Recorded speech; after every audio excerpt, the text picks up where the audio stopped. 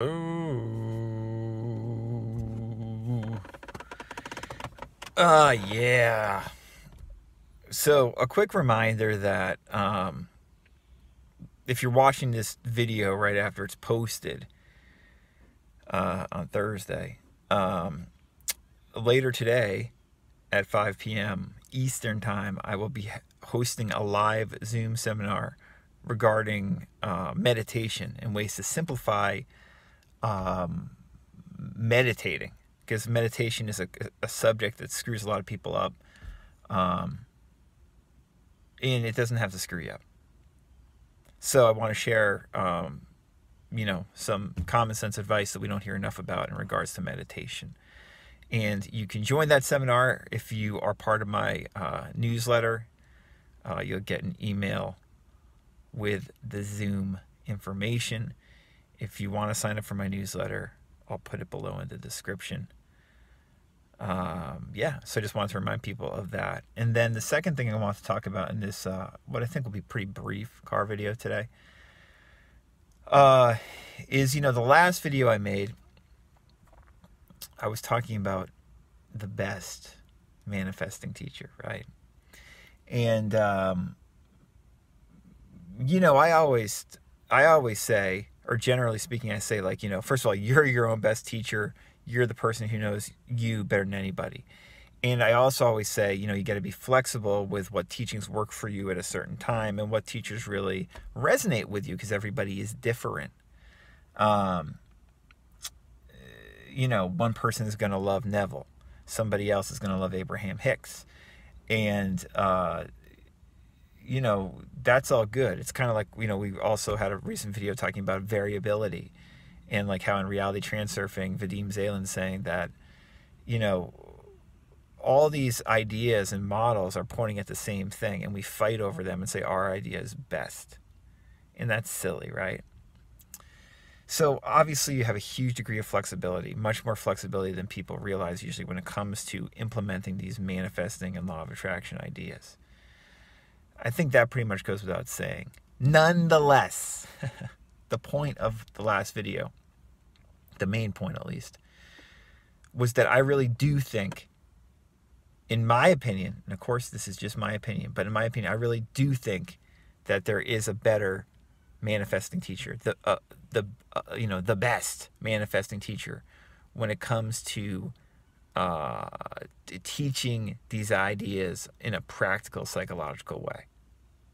Of all the teachers of the last 100 or so years, or 120, 150 years, or whatever, I think that the best teacher that I've come across, and I say this emphatically, for me, is Emile Coué. And I really think for the majority of people who are into these ideas, even if your subjective preferences and your spiritual inclinations don't make him your favorite teacher, like Neville still might be your favorite teacher, or Abraham Hicks, or Vadim Zaylin, or whatever, but nonetheless, I would make the argument that no other teacher, none of those teachers, explain these ideas in a practical psychological way better than Emile Coué.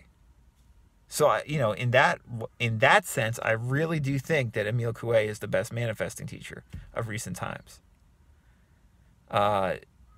If you want to practically improve your life and have information that makes a lot of psychological sense to help you do it, and that is explained in a very common sense, psychologically sound way, Emile Coué is the guy to turn to. I think more than Neville, more than Vadim Zaylin, more than Abraham Hicks, more than all these other terrific teachers, fantastic teachers. Those other teachers are going to work for you based on your sensibilities. Coué is going to work for most people in terms of you understanding this manifesting advice better, just because he's so damn practical. And it's no coincidence that he was much, much, much more successful at helping people improve their lives and cure themselves and heal themselves than any of these other teachers. I mean, I've talked about this before.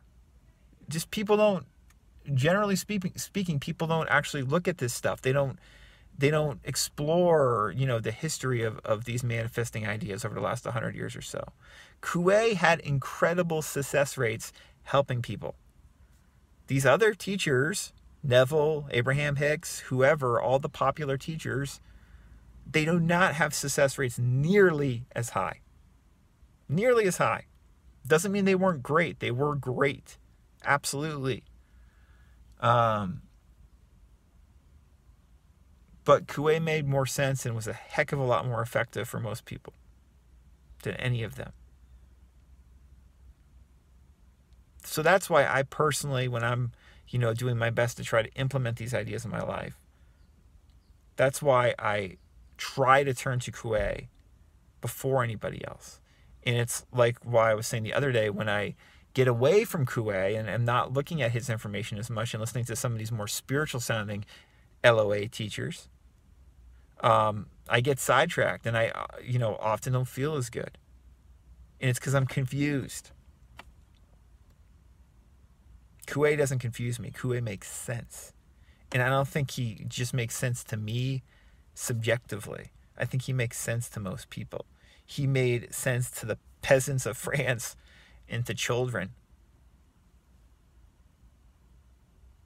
Something else I've said before is that Coué, you compare him to most of these more prominent LOA teachers today that we hear about on social media and that get touted as these big gurus and, have these, basically these cults around them, right? Coué was more Christ-like than any of those teachers, in my opinion. People who, met him and worked with him, they were like, he was an example of like a living Christ. And he always said, it's not me. It's not me. He goes, this is something you're doing to yourself. That's a fucking good teacher. So that was the point of that last video. Yeah. And again, if you want to join us for that, seminar today, free seminar on meditation, you still have a couple hours if you sign up to the newsletter. You'll get the email with the Zoom link. If you have any questions, let me know. If you'd like coaching, let me know. I can be reached at radicalcounselor.com. Until next time.